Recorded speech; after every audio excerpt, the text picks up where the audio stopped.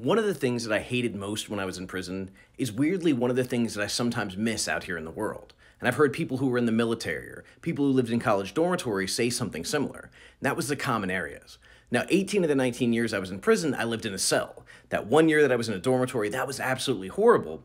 But even the prisons that had individual cells or double cells like most of mine, you had a common area, and that's where the microwave was. That's where the phones were. That's where the showers were. So those were all the resources were. And when you're living with 64 other people or 82 other people or how many people in that pod, you have to compete with all those people for those resources.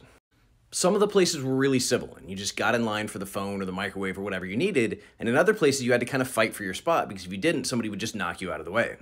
And there were certain times for everything. Like, it was a lot harder to get in the microwave at night when everybody was trying to use it than it was in the morning or in the early afternoon. It was a lot harder to get in the shower right after rec when you got 50 smelly, stinky people trying to get in there because they don't know if we're coming out after count tonight.